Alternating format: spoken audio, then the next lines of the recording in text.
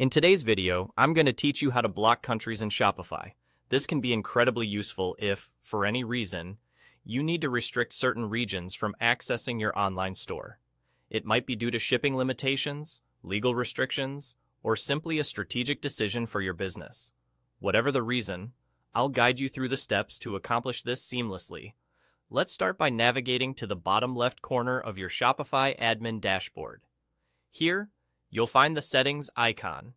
Go ahead and click on that, and you'll be directed to a page that serves as the control center for your store's operations. Among the options available, you want to look for and select Shipping and Delivery.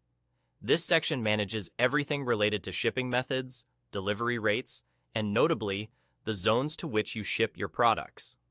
Now, in the Shipping and Delivery settings, you will see a list of shipping profiles that are currently active in your store. Find the shipping profile that you're currently using. Do you see it? Great, click on it and this will open up more detailed settings. Within these settings, there's a Shipping Zones section. This is where you define which areas or countries you are willing to ship your products to. It's not just a list. It's the gateway to customizing your store's reach.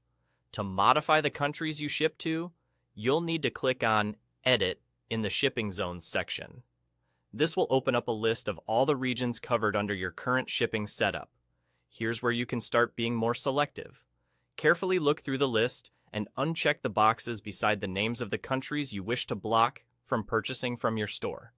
This action will remove those countries from your delivery map, effectively blocking them from placing orders.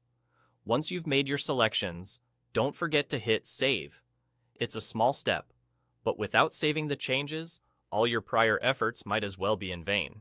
Clicking Save locks in your adjustments, ensuring that the countries you unchecked are now prohibited from accessing your shop. And there you have it. You've successfully learned how to block countries from accessing your Shopify store. It's as straightforward as that.